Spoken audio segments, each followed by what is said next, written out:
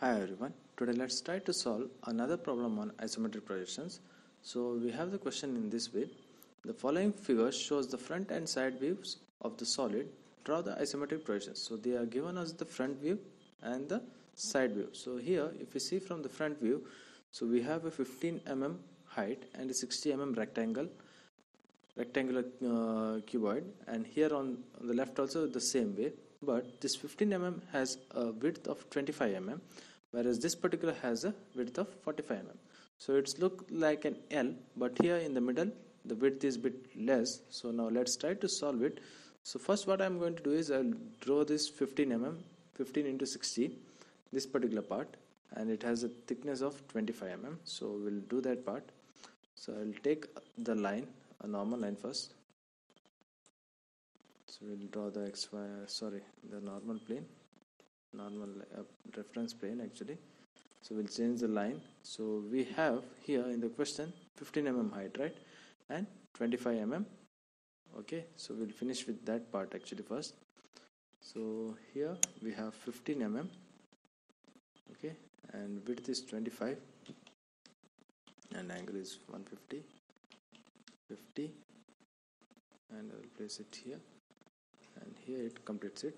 Okay, so this part is actually complete, the front portion. Now it has a length of 60 mm. Okay, so we'll move that part also. So from here we'll take a length of 60 mm and we'll specify it as 30, and height we have it as 15 itself, and that will connect till here, and here from here we have the width as 25 and we'll specify it as 150, and we'll complete this part also. So the bottom portion is complete actually. So now if you see here, we have a distance of 10 mm to the outside region, so that is from here. Okay, so we'll project that 10 mm outside.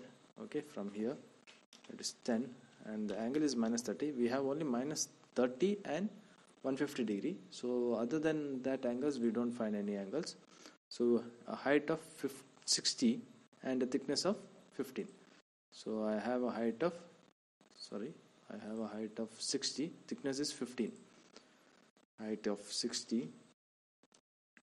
Okay, and from there I have a thickness of 15, 30, from there itself again a 60, and from here till here I can join it blindly. So now what is the thickness that we have? Okay, we have it as 45. Okay, I'll specify it as 45 and 150. Okay, so 15 we have and 30, and this portion gets completed, and from here till here, because this particular line joins here itself, so and it will be invisible.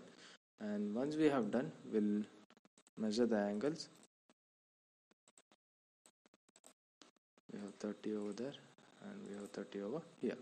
So once you have done with this, make sure you select it and scale it, that is 0.816, and place it here.